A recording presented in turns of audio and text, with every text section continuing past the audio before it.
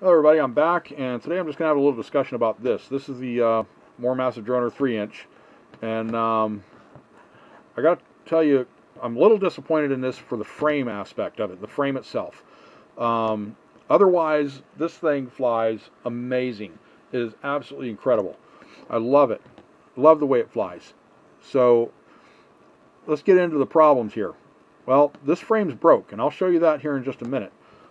But I want to go over what all this has been through. I've got 24 flights, and my first dozen flights I was trying to get used to everything, getting used to its characteristics.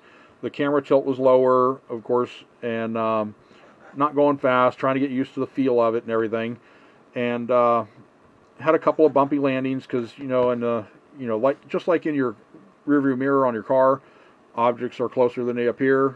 Little warning on there. Well, the ground is a little further away than it appears in this camera, so I'd be like a foot off the ground going to land and, start cutting the throttle a little quicker to land and, land it down, and it, bounce and flip over or something. So those kind of things. And then on my second, I think it was my second or third flight, I was coming in for a landing, and there was a pole over here, like a little sign pole. There was no sign on it, so it was hard to see. And the wind was coming this way, and it was pretty windy that day. I was about to give up and just wait for the wind to calm down or just call it a day. But I'm coming in for a landing, pretty level, pretty slow, and I got to that pole and smacked it right here. Not really hard, but this is all it did to it right there, that little mark underneath on the bottom. You could barely feel it with your fingernail. You could barely tell there's something there. You could see it more than you could feel it. But that's all it did to that, and it tweaked the prop on this side, on this left front, just enough to. I mean, you could have straightened it by pinching it and still used it, but I went ahead and changed it anyway. The other crashes I had was some cartwheel crashes, and they were all within my first dozen flights. And you're coming around a turn and you're trying to get used to everything, and camera and all that. You get a little close to the ground, and the prop catches and does a cartwheel kind of thing. Well, those were minor crashes. They were minor cartwheels. They weren't major cartwheels. It's not like they were traveling 50 feet at high speed, tumbling through the ground. It was just a few feet, tumbled over a few times, and then stopped. Now, after my first dozen flights, I turned the up tilt on the camera up, getting a little more aggressive with it. Hadn't had any crashes since that, the first dozen flights. And it was flying amazing. I really liked it. I did have to change these two props and this one another time because of the crashes I had, the cartwheels. They tweaked them enough that I just decided to change them. Now this prop here, this is the same one that's been on this right rear ever since the first flight. I have not had to change that prop at all. So this is why I don't understand this. This frame is broken on the right rear arm. On my 23rd flight, I went around a turn, and it gave me a wobble. And I'm like, well, it hasn't been doing that prior to this at all. All the 22 flights before, it did not wobble at all. So I'm thinking something's going on, maybe something's loose. So I came in and brought it in, checked everything. Everything's tight. So I put another pack in it, got it in the air, and I'm flying it during that flight. And every one of the same kind of turns, it gave me a wobble. So I'm like, okay, what's going on here? Something's going on with it. I brought it in, checked everything again, and then I started checking frame rigidity, and everything's tight. Right front, left rear, right rear. It's broke. So here's what's broke. It's across the top here, all the way across the top. And if you look at it this way, you can see, if I bend this down a little bit, you see all the layers. The only thing holding it together is that bottom layer there, and everything else is separated across there. And it's separated quite a bit. It's separated from like here to here. So all the way across there it's separated, and it's busted through all the layers except for that bottom little bit. Probably about 75-80% through. If you look at it on this side, I'll probably have to get a light on this so you can see this a little better. Okay, if you look at it this way, I bend it down, you can see that is cracked glaring back at us here. It is cracked.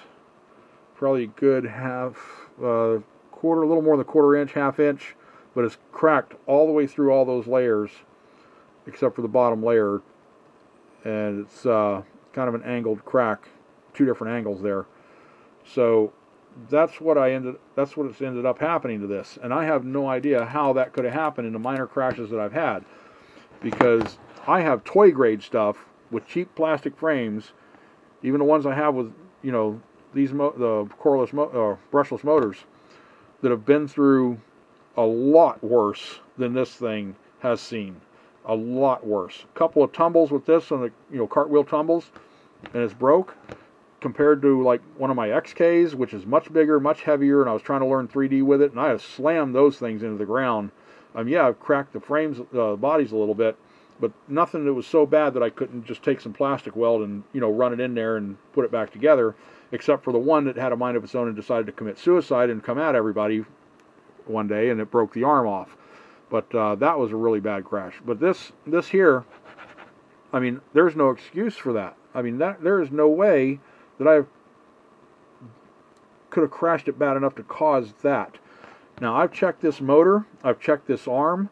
Now, I have had to dig mud out of this arm, this front arm right here on the end, and a little bit up in the motor, and I had to dig a little bit out of this one on the front, and I had to dig a little bit off the end of this one here, this left rear, the left rear, and the both front motors. I had to dig some mud off of it, but of course I cleaned them out really good, and then went ahead and flowed again. That was all within the first 12 flights. Now, this one here, the only mud on it here is just that splattered stuff, and we have that clay-like dirt out here, and dry or not, it's going to stick to everything regardless if it splatters on you. So that's where this is all coming from. Now, I've checked this motor, I've checked everything for damage. There's nothing, no marks on this whatsoever. There is no bending, no marks on the top, no marks on the sides, no marks anywhere, no marks on this arm, anywhere at all. This prop is still perfect. Same prop that came off of there. It's been on there since the first flight. Even the prop nuts, there's no damage except for, you can't really call it damage, it's just being scraped from when I'm tightening them down. That coating on these aluminum nuts just comes right off when you're tightening them down with a regular wrench or regular nut driver. So that's the only thing going on with these. No other damage to anything. No marks, no nothing. The only mark on this thing is right here. That's it.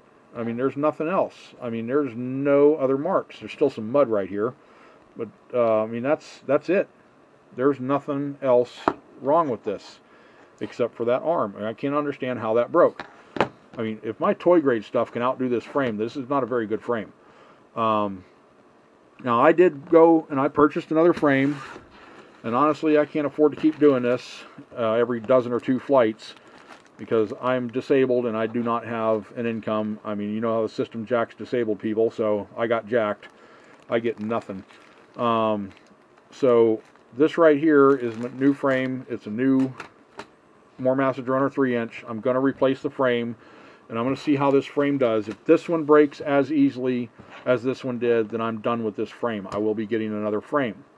Now, I'm not meaning to badmouth any companies or anybody like that. I mean, I know Catalyst Machineworks is excellent. I'm happy with this quad other than the frame. I'm very happy with their customer service from the get-go.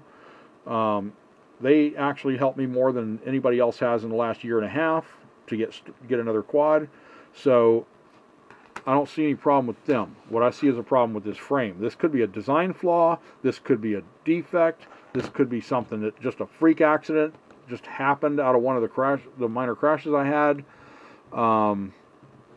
It could have been anything, but everybody says this thing is super durable and could take a beating. I don't see it. So I'm going to send pictures to Catalyst Machineworks. I'm going to send probably a link to this video as well. Let them see what's going on with it.